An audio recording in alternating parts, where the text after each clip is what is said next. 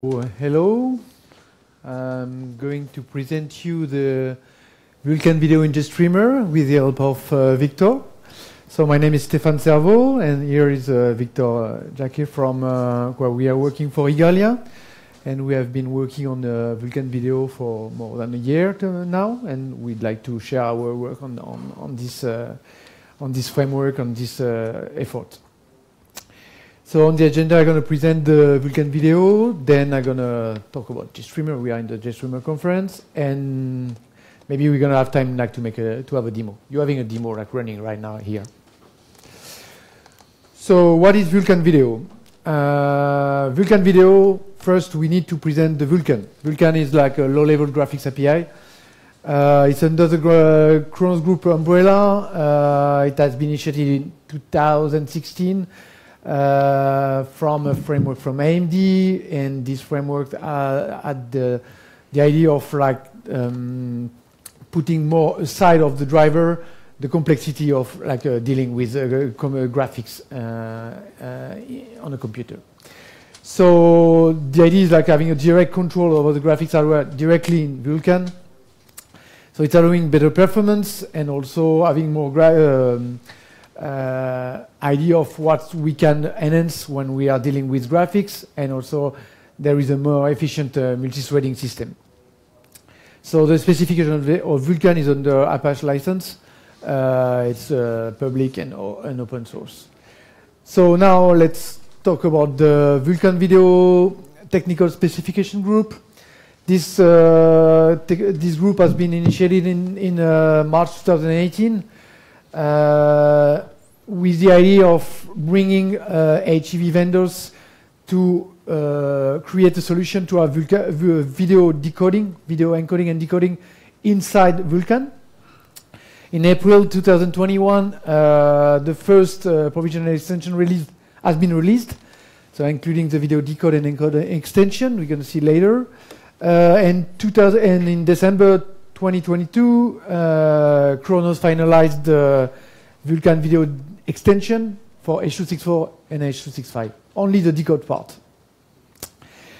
Vulkan video goals, the idea is like to give hardware acceleration to video codecs. Most of the solution which enables access to video encoding and decoding with hardware are vendor specific, platform specific, VA, V4L, or the DX3D.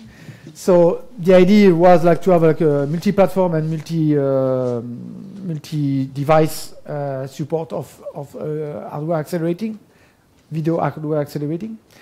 And it was also difficult to interrupt with Vulkan when we were doing video decoding and encoding. That's why we wanted to have like video decoding and encoding first class of part of Vulkan.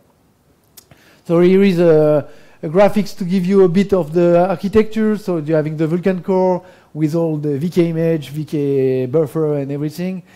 You discuss with the Vulkan video core, the queue, the video queue, and then you discuss with the decode encode core or the decode H.264, decode encode H.265, for example.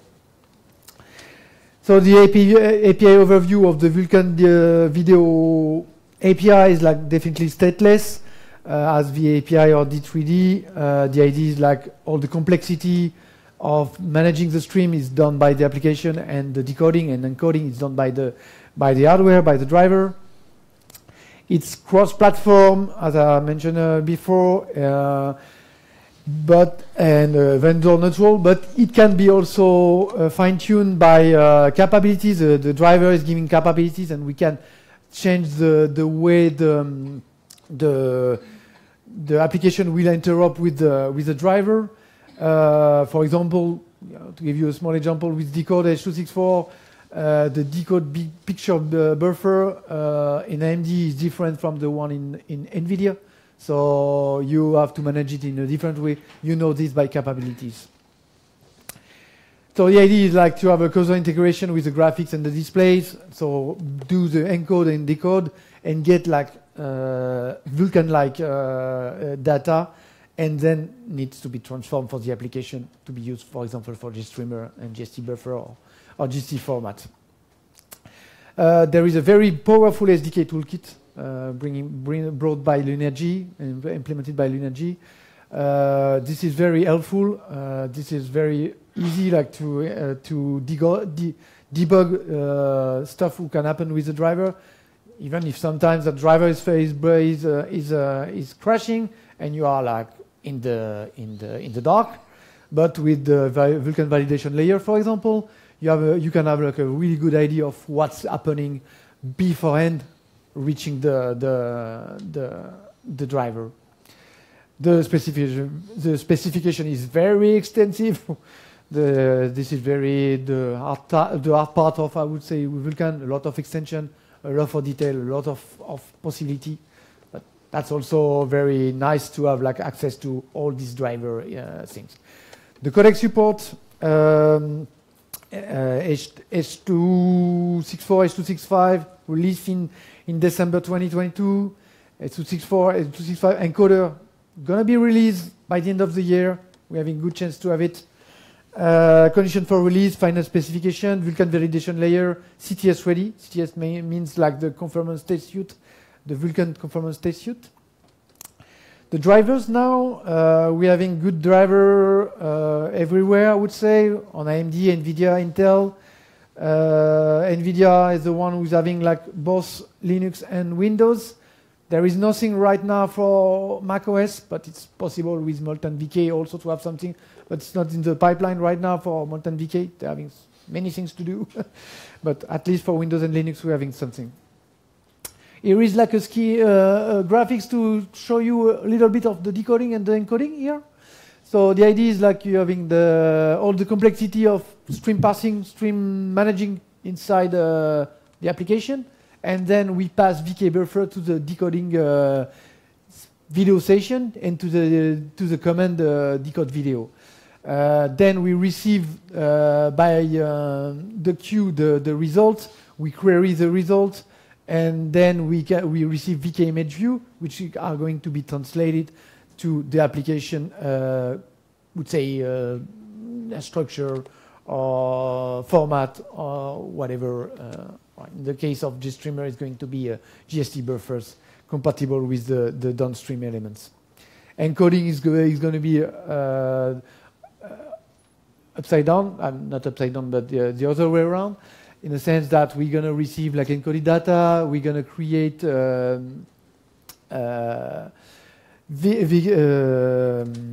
this data is going to be fed to the encoder, and the encoder is going to provide, no, sorry, the other way around. So the VK image view are like encoded, and then we're going to receive buffers encoded in the format we want, H.264, H.265. And it also provides the parameter set we need for the streams, SPS, PPS, VPS. So now let's talk about GStreamer. So we want GStreamer to be a first-class citizen of the use of Vulkan, so we work hard in Igalia to have this. We also provide our end on the CTS and also on the drivers. We are implementing an NV driver, for example, for Intel. It's already available for decode and also for encode. And we are implementing GStreamer element with Victor. Victor is in charge of the decode, and I'm in charge now of the encoder, on the encoder part, only for H.264 for now. FFmpeg also implemented H.264, H.265 codecs, thanks to Lin, who did impressive work on that, with the aid of David Arlai also. Just a little mention of libGST codecs. The idea is that it's a stateless codec. We want to have like the encoder also on the libGST codec. So I implemented like an encoder base class for H.264. The decoders, I'm gonna give the token to my colleague. How much time do I have? Okay. Well, basically the decoder is. This is the third rewrite of the decoder. It should be landed now expectedly for 1.24. There is already a merge request, but that merge request is dependent on another object because we need a specific or a very tight way to synchronize when the frame is ready.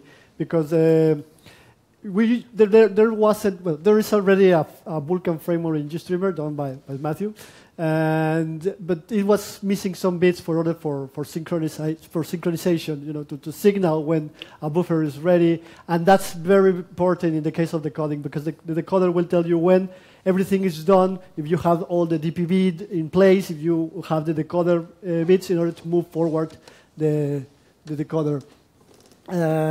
So we have to add an object there. We are still in review, the Vulkan operation, and we have another object that is the Vulkan decoder, basically just to isolate the Vulkan thing.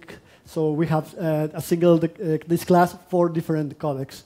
And this is a way to, well, this Vulkan decoder is in charge to initialize the video queue, to find a video queue that is for decoding, and the video station. It's tested in NVIDIA, in AMD, and Intel, and we have these fluster results for now, 100 over 135, and it's difficult to handle the synchronization and the reference list and all the stuff. Is quite, because as mentioned by Stefan, the capability, the driver must tell you the capabilities, and depending on the capabilities, the DPB is handled different by each driver. Some drivers can share the DPB with the output buffers. Some others need a special image with different layers to store the DPB, and another needs another list of specific images to handle the DPB. Let's speak a little bit of the encoder right now. So, a bit of the same of what Victor said regarding the base class and how we manage the synchronization. We're using the Vulkan operation also. So we're having this object like to do both decoder and encoder. So the first version of this Vulkan encoder has been released really early, a week ago, I would say. There is no merge request, not ready right now to be reviewed, but it's like supporting I and P frames. There is a GStreamer encoder base class also, which is agnostic of the codec. It just initializes the video session, the queue, and everything, and then we pass through child class the specific data for the codec. Right now it's only supporting H.264, but I'm really confident to have like H.265 in not so long time from now. As I said, yeah, I need more love for the encoder quality, because right now we're having a lot of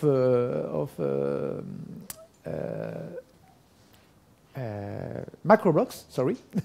So it has been tested on NVIDIA, Linux and Windows. I just mentioned Linux, but yeah, I tried also on Windows. It's working fine, the same as Linux, so good. So as I said, coming soon, we hope to have like the encoder and decoder for H.265 soon. Should be a matter of like managing the parameter set and initialize the right value. But we already have an early work like before, like 6 months ago. The secondary right. In H.265. So yeah. We are quite confident to have something. So here is like a transcoding example. So the idea is like you're having here the video test SRC, the famous one. Then you're having a Vulkan upload. So that's the design we chose for now. Like you receive a GST buffer with like a caps video row, and you have to translate this video row and the format we only support right now is NV12. Is transformed to something compatible with Vulkan with the help of Vulkan upload. There is a copy, there is like a mechanism to translate it from one format to the Vulkan format. Then we decode with Vulkan H.264 we encode, sorry. So we receive then like a real H.264 packet. So we can parse it with the H.264 parse. We pass it to the Vulkan H.264 deck, which is doing the same decoding, creating data Vulkan compatible or Vulkan like, and then we download this data Vulkan like to be translated as GST buffer compatible with downstream elements such as auto video sync.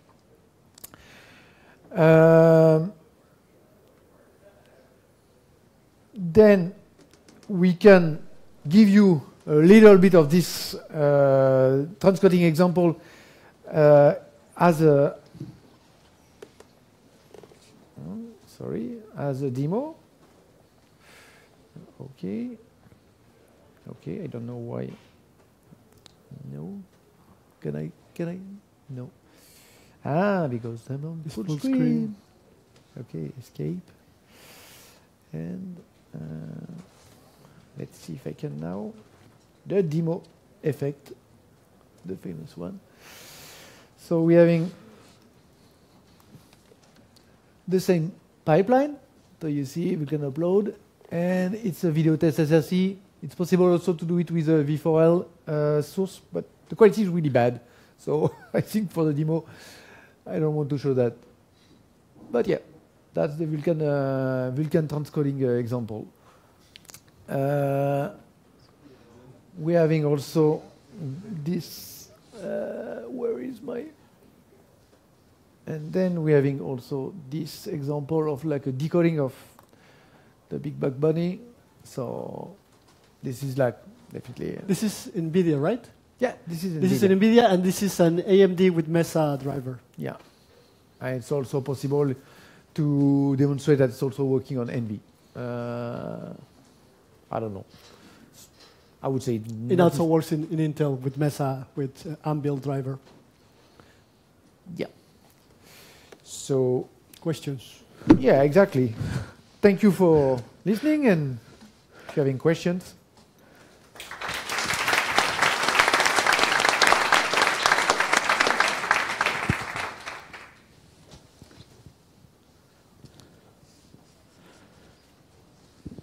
What about AV1? Any plans? It's in the pipeline, let's say. We're considering it actively.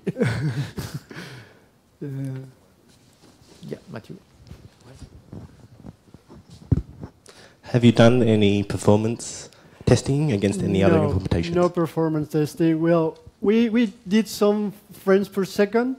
In NVIDIA, we got almost 2,000 frames for, I guess it's 1080. And in AMD with Mesa, around 800. But seriously, I mean, like under the hood, yes, I did like some like last week to compare a little bit what we're having with the encoder and with the decoder, with the latency, for example. And we are close from VA, definitely close from VA. And the encoder is also close from VA. And for the decoder, because I'm confused because I had like some really weird tests with the latency. I want to work on that during the Hackfest to know what's going on. But we're having quite good performance.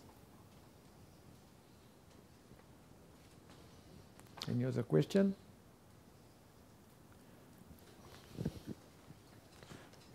I have another one about embedded SOCs. Usually there the hardware encoders, decoders are completely separate from the GPU. So I wonder if there are any plans, maybe aside from Kronos, to somehow integrate this, provide wrappers around something like Video for Linux stateless, or is this just not intended at all? That will be dependent on the driver market. You can actually make a driver that could export the V4L. Well, maybe Nicolas can express it better. So one of the core principles of Vulkan is that the user space must allocate every bit of memory. And this is actually not the design that has been taken for the V4L driver, including the stateless driver. So that is going to be a challenge because there's a clear violation actually of the specification.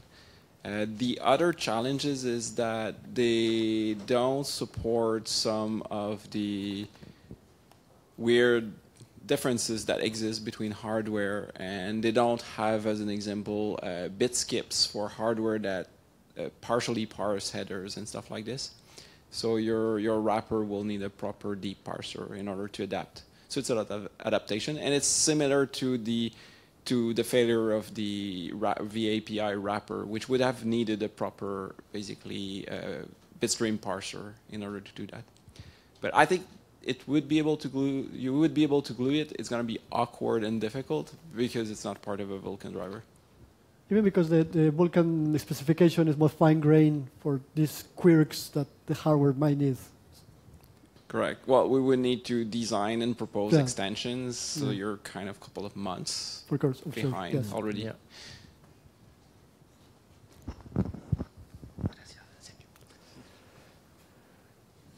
Well, I guess question? that's it.